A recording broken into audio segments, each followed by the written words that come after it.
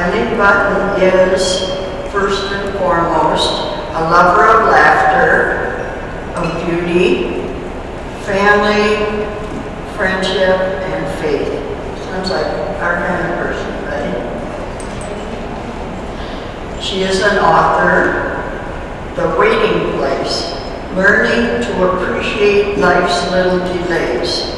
Now, you notice that it doesn't say how to tolerate them, how to put up with them, how to overcome them, appreciate them. She is a columnist for Women to Women magazine, and she's a former community columnist for the Flint Journal. I think that's where we became acquainted, because I would read her column and invariably have to write and tell her how much I enjoyed it. She's an adjunct professor.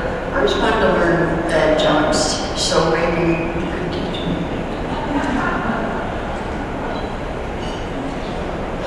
In communication, now you know I really need it at my community college. She's the wife of Brad Button, the love of her life for 22 years, the mother of 3 fun-loving children, Stephen, 17, Christina, 14, and Jordan, 11. Please help me welcome Eileen Button. And it's true that Yvonne and I became acquainted really through the community column that I wrote for the last 6 years for the Flint Journal.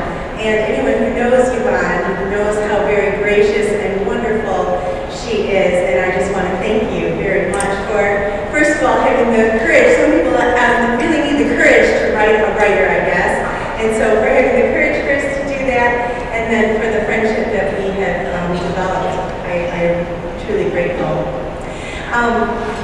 If you're like me, you will spend some time this week, if you have not already, spent this time in a very sacred place.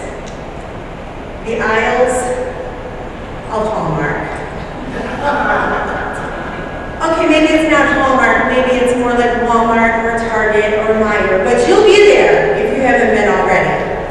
And you will be surrounded by the colors of peach and pink and gold and silver and good wishes. And if you're like me, you spend an awful lot of time in front of that aisle. You stand there and you do the dance, don't you? You stand, you look, you pick, you open, you read, you grimace, you close, and you put it back. Why is that? I mean, really, why is it? Is it because really the Hallmark people do not know how to write a good card? Is that it? I mean, sometimes it does feel like that, but I don't think that's it at all. I think it takes so long. How many of you does it take a long time to get the Mother's Day grandma card, whatever it is that you're buying for your daughters, I don't know, how many of you spend quite a lot of time picking that out?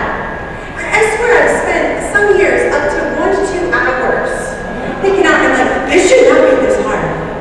But it is. And this is why I think that is. I think because the women in our lives are terrifically complex. And I think that the sentiments that we have for the women who help to shape us are so much more than what can be found on a Hallmark greeting card. Like the one that I read this week that read, "Mom is such a special word, the loveliest I've ever heard. A toast to you above the rest. Mom, you're so special, you're simply the best." Okay, now that is just gross. And none of us, those of us who are women in this room, want to receive something like that. Isn't that true? So, just so we know, if anyone has already bought that card, you should just rip it off. And, I don't know, maybe stop at Mojo's for some flowers instead, because that just doesn't work. You know, today we have a tribute to mothers. That's what we're here for. It's a tribute to mothers. And the only way I know how to pay a tribute to mothers is to share with you 3 women who have made a tremendous difference difference in my life. Now I'm going to tell you beforehand, they are wildly different. And each is especially unique. They're wonderfully imperfect. But I have to tell you that they have a very special quality that they share in common. Now I'll tell you what that is. Now first of all, I want to tell you about my grandmother. I want to tell you about Edna's smile.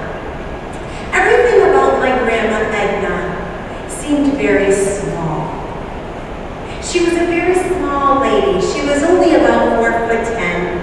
So she just had a, I remember as I was growing up and as I eventually passed her, I didn't really realize, as children don't realize that they're growing. One day I looked at her and I said, Grandma, are you shrinking?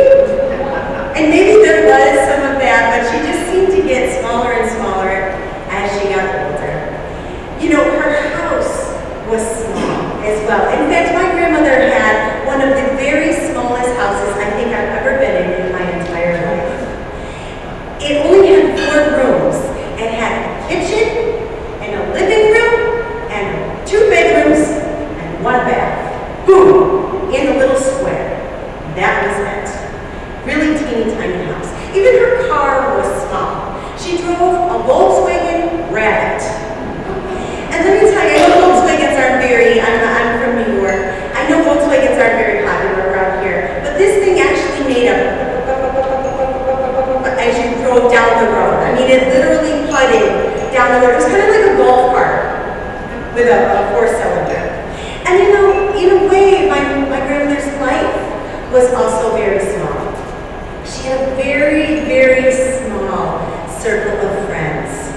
But let me tell you something. She may have had not too many people. I mean, certainly if she was on Facebook, which wasn't even out when she was alive, but she would probably have very, very, very small number of friends. But let me tell you, she loved them deeply. When I think most about my grandmother, about all those things, I think about her house. I can't help it. I think about her house, that teeny tiny house that smelled like my grandfather's cherry tobacco, which I just loved. Or it smelled like the vinegar from her chunk pickles that she would make every single year. Or it also had the scent of old books. And this is the sound of my grandma's house. It's quiet. It was always very quiet, except for one thing. Tick, tick, tick, tick, tick, tick, tick. She had a cuckoo clock. And that cuckoo clock was the backdrop. It was the soundtrack of our lives that we spent there at Grandma's house.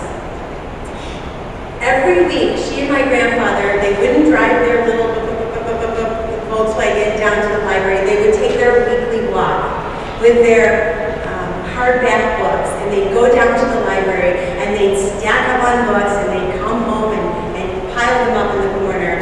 And I tell you, I did not grow up with books. It's funny because as a writer now today, I'm often listening to people who are also authors, and everyone talks about, oh, when I was a writer, I grew up with books. And then you recite all the books, but you have to know, I was a child of the 70s. And so I grew up in the television generation. My mom had me watching The Young and the Restless from a very young age. And so I remember some things about Young and the Restless from age 5. But then I also remember being a teenager and being very impressed by The Twilight Zone. And so if you think about it, I really attribute both of those to myself as a writer. The Young and the Restless and The Twilight Zone, which if you put them together is a very kind of scary combination, but should say a lot about the woman who stands in front of you today, I tell you that. But the thing is when I was at my grandma's house, there were books. Now again, it wasn't like bookshelves, tons and tons of books, because everything was very small. So she had this teeny tiny little bookshelf that she kept just for us grandkids, and there were 4 of us. And in that bookshelf were all of the golden books that I loved when I was little. But then I found the book that I never never knew that she wanted me to find or not, to be honest with you. In addition to the 4 rooms of my grandma's house, she had an attic. A very small kind of attic. And so in the summer, because it was uninsulated, I would ask her, Grandma, can I go up in the attic? And she would say, why? What's up there? In other words, what do you want to get into? And I'm like, nothing, I just like going up there. And she would say, well, I guess for a while. And I said, I won't touch anything. But I went up there, and I remember opening the little glass knob to the door to go up into my grandma's attic, and climbing those wooden stairs that were totally unfinished. And as I walked up those stairs, it would get hotter and hotter and hotter by every step. And by the time I was in the attic, it was a sauna. And I would walk to the end of the room, and there was just one single window at the end. And I would find that thing that I was looking for, which was, my grandma was German, and she had a Grimm's fairy tale, one of the early ones. And I would find it, and I have to tell you that when I found it, unfortunately this is not it, this is from the library, but when I found it, I felt like I found something that was a little bit forbidden.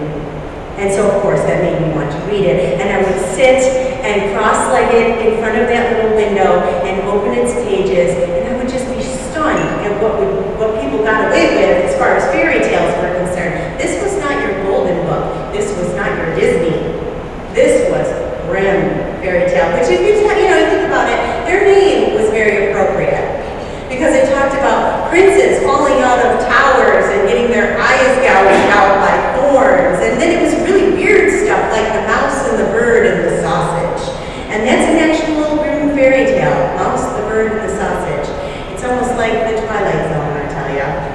So it said a lot to me, and I think that it planted a seed in me to just like the idea of story. My grandma lived through the Depression, and so she lived within her means. She grew whatever she could, she canned whatever she could,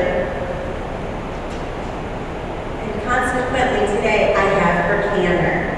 And I have to tell you that when I use the canner and when I pull her chunk pickles out of my canner,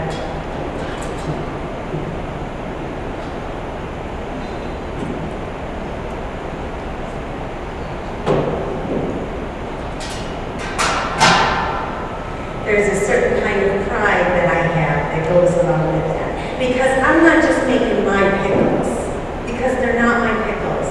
They're a connection to my grandma. They're a connection to my history and my childhood and my past. You know, my grandma had this humongous garden, and even though she had a really teeny tiny house and a real teeny tiny yard, the garden took up most of that. And that's where she grew her Concord grapes for jam and her squash, her corn, her tomatoes. And now I do the same thing. And I can't do it without thinking of Grandma. Another thing that she really taught me was to love the game of Scrabble. My grandma and I would spend hours playing Scrabble. Scrabble is such a very quiet game, isn't it? And it's hard when you're a teenager and you have so much energy to be sitting across the table from your grandma playing for hours on end. But I will never regret those hours. We played in her kitchen, in her little tiny table, which the kitchen was so small and the table was so small that whenever she wanted to get up and get in the icebox, I had to get up also, get out of the table, push in the chair so she could open the refrigerator door. That's how little it was. But let me tell you, as we sat there and played Scrabble, I would do something that my grandma hated. I would watch her hands. I have to tell you that I loved my grandmother's hands. My grandma's hands were working hands. They were small, and they had age spots on them. They were arthritic. They were the skin on them was so thin that you could see all the blue veins through it. Her nails, she kept short because they were working hands, but you could see the ridges on them. And let me tell you, I fell in love with those hands. And I would say to her, Grandma, I just love your hands. And she'd put them under the table. They're ugly. Don't say that. And so I quickly learned to admire them without telling her. And I'm so glad I did, because I remember her face, but even more, I think I remember her hands. This morning I said to my daughter, I showed her my hand and I said, do you think I'm getting old lady hands? And she looked and said, oh yeah, definitely.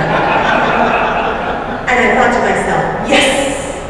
I know that women especially, we love our beautiful hands. I happen to love the fact that every year as the time passes, that mine look more and more like my grandma's.